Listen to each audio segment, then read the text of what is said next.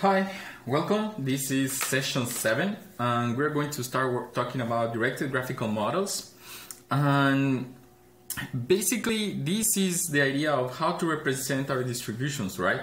So we have the basic idea of px given theta, right? Our question is, how can we represent these in a compact way? How can I express what this distribution holds inside in such a way that I don't have to worry about a lot of the intricacies that is inside? So our main tool here is the chain rule. So we can talk about the distribution of these b variables over here as applying the chain rule of the probability of one of them times the probability of the second given the first times the probability of the third given the first two, up to the probability of the last one given all the previous ones, right? So I'm just applying the chain rule over here to represent this. And this is one of our particular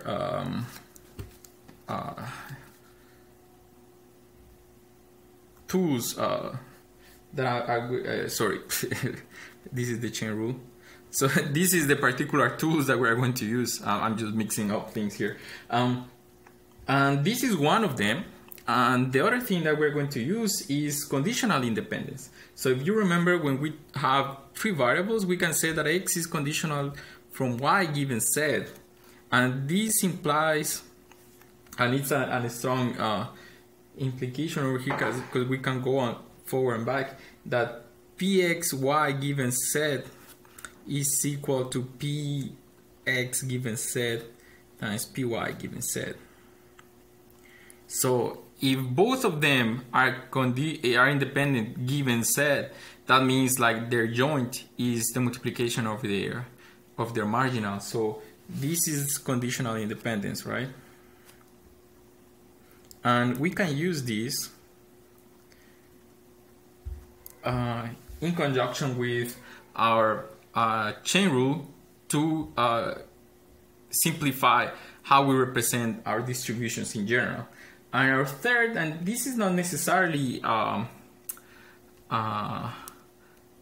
need for doing the graphical models, but it helps to simplify our assumptions, and it is to use some Markovian assumption within our data. And basically what it does, it is to simplify the dependence. And it says that except for the first, any other of my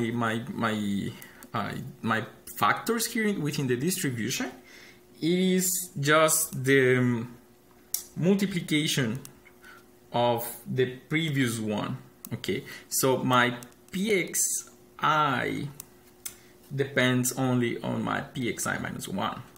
Basically, I'm just saying like this distribution has a memory of 1. So this dependence in here, for instance, x3 only depends in x2, and this x1, it is independent from it. So I'm just kind of simplifying, and we can have different orders of these models. So this is a first order Markovian model, but we can have any other order Markov assumption. And we can use, like when we said that it remembers these previous steps, so we can call it like the memory size within the Markov model here. So if we use this to represent, for instance, what type of things we can represent, right? We can have chains, for instance. So x1 and x2 and x3. And what we have here is that the probability that they depend from each other. So this is kind of a Markov assumption here. So my density, my x1 up to 3, is what? Is the probability of x3 given x2 times the probability of x2 given x1 times the probability of x1. So what I'm representing here is what is the independence and dependence relation between my variables, okay? So we call this the child. So this is a child of x2. So let's call it here a child of x2. And this will be a parent, right? So this will be the parent of x3. Okay, just for, but there's some terminology that we are going to be using further on. But this can be as complex or as simple as you want. So for instance, I can just have this other type of relation. So this is also an example from the book. And you have this thing over here. So you have x1, x2, x3, x4, x5. And what it tells you again is like, what is my density of this joint, right? Of my 5 variables. Well, if we just start naming them from the back, you just say like 5 depends on 3, that 4 depends on 2 and 3, that 2 depends on 1 and 3 depends on 1. I'm going to continue down here. I think I can squeeze it. x2 depends on 1 and 3 depends on 1. And then 1 is independent from the rest, right? So this is just how my density depends or behaves with respect to the other ones, right? And in here we just call these some like the ordered Markov property, because in some sense the parents come before than the children, so I can create some type of ordering in such a way that I can move from parents to child here. So from the parent to the child. And if I can move in that way, I say that this path or way of moving through the graph is what we call the ordered Markov property. So it will be useful later on when we say like, oh, maybe I just can traverse this graph in such and such order. And that order is like will go from the parents to the children. Okay, so basically this helps me because I can say that that any node, it is independent from the predecessors without the parents, given the parents. So this is like what this property tells me. So for instance, I can say like the node S is independent from the node of the predecessors without the parents of this node, given the parents of the node, right? Sorry. So these predecessors are defined as long as I have this order here. If I don't have the order, it doesn't mean anything, okay? So what are the things I can do? For instance, I can do a second order change here. For instance, I can have this type of jump. So in this case, I have a first order, right? Each of those depend on the previous one. It is basically the same as this one. But I can add a jump from every other node. In that case, my probability of x1 given to x4 is the probability, for instance, x4 given 3 and 2. So P3 given 1 and 2. P2, well, P2 just has, x2 just has x1 and the probability of x1, right? So I can define my density with respect of the previous ones. And we can also define other type of things that are more complex. For instance, what we call an HMM. And I may have some latent variables, for instance, some process that I cannot observe. So this may be my set1, set2, set3. So it is hidden to me. And then these hidden states go to some observable states.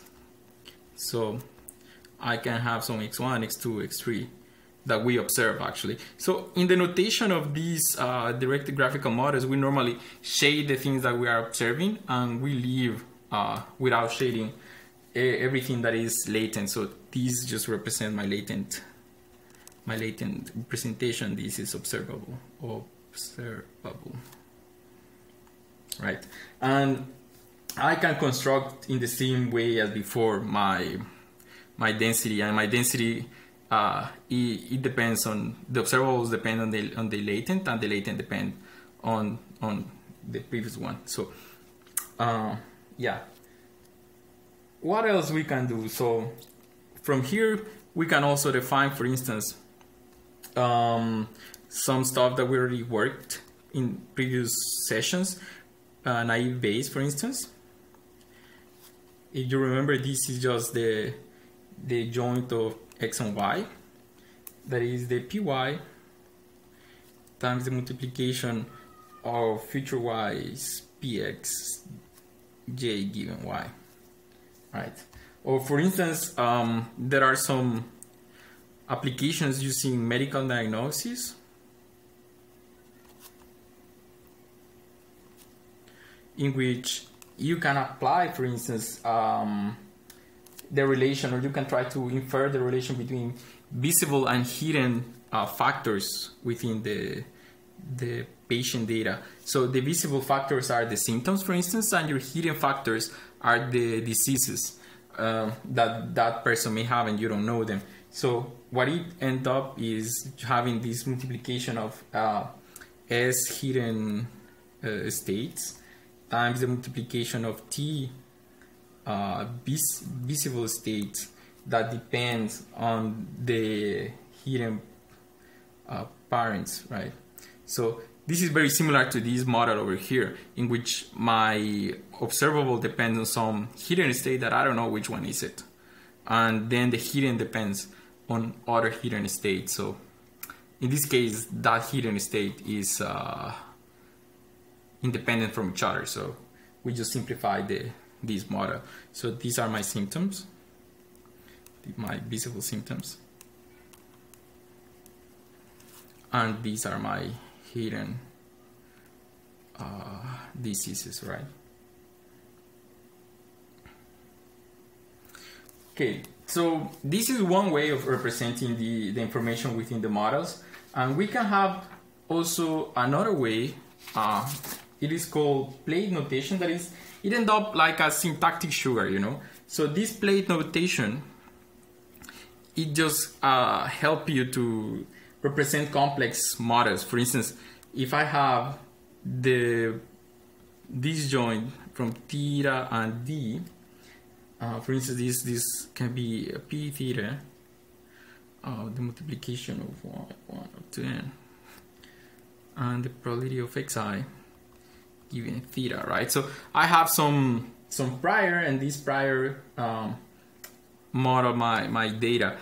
So I will have a lot of different xi's and different xi that I will need to draw. So this is kind of really complex, right? Because I will need to do something like this, theta, and then I will need to do my x1, x2, and so on up to xn, and then just draw all of them, right?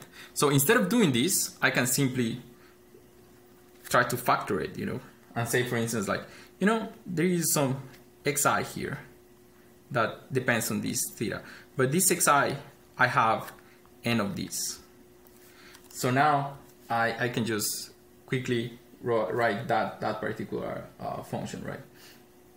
So for instance, I can also have another one that is a joint over here of x and y, and this is my multi-class classification, right, that we had before. So it is just the multiplication of every single sample, and the probability of being a particular class, let's call it yi, given some prior parameter pi, and the multiplication of every single feature up to d features, and the multiplication of every class, right, up to c classes. And this is the probability of xj given my yi, and my parameter for the j feature as class c times the prior of that parameter, right? So this is one of those models that we used before, right? So if I try to use this in this particular plate notation, it's still quite complex, not saying like in the normal graphical model. So for instance, I can start with some pi over here, and this pi works over a y, and this y I will have a lot of different xi1, xi how did I call it, d, yeah, up to d, and these conditions, these, right? And then at the same time, each of these xi, it is conditioned through a theta 1 class C up to theta D class C, right? And these condition these. And now I have how many of these? So I will have some amount of C of these, right? Because I have C classes. This is a capital C, and this is a small c. And then for these guys over here, I have n samples, right? Because the y's and the x's come from the same bag. And I have n of these. So this is still quite complex and convoluted. So another way of trying to simplify this is using nested plates. And we can just try to nest them and try to infer the context from them. So these pi, for instance, it just conditions a y.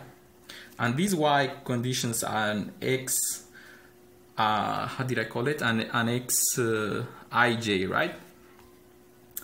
An xij. So this is, sorry, I'm missing an I here. Because it is the ith sample and it's j feature. And it happens that this xij is also conditioned on these thetas, right? In these thetas jc. So what do we have here, right? I have my xi's again as before. So I have n of these guys. And simultaneously for the j's here, I have d of those, right? So I have dj's over here. So in this case, it is kind of infer how many of those I have. And then I'm still having C of these J's, right? Because I have C classes over here. And this is the difference between nested and the normal plane notation, and also from the normal graph. So this is just syntactic sugar. We will keep using them in the next parts, okay?